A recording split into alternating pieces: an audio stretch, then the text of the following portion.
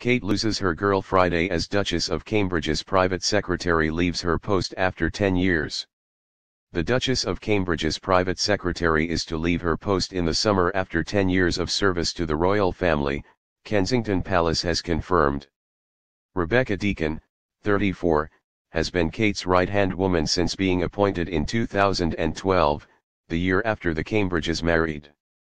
It comes after reports Miss Deacon is engaged to Adam Priestley and will marry in London later this month.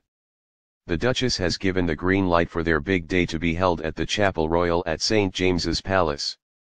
The exclusive venue in central London can only be used by people who have a direct link to the royal family.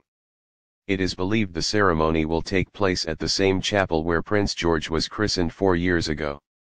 The Duke and Duchess of Cambridge are expected to attend. Often seen standing discreetly behind her royal boss during engagements, Miss Deacon played an important role during the Duke and Duchess wedding. A private secretary's duties include organizing official programs and engagements and ensuring Kate is briefed on who she is going to meet.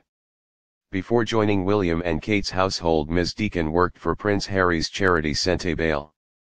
A Kensington Palace spokeswoman said, after a decade of service to the Duke and Duchess of Cambridge and Prince Harry, Rebecca Deacon will be stepping down as private secretary to the Duchess of Cambridge. She plans to leave the household in the summer. Their Royal Highnesses are incredibly grateful for all the hard work and support Rebecca has provided over the past 10 years, and wish her well in the next phase of her career.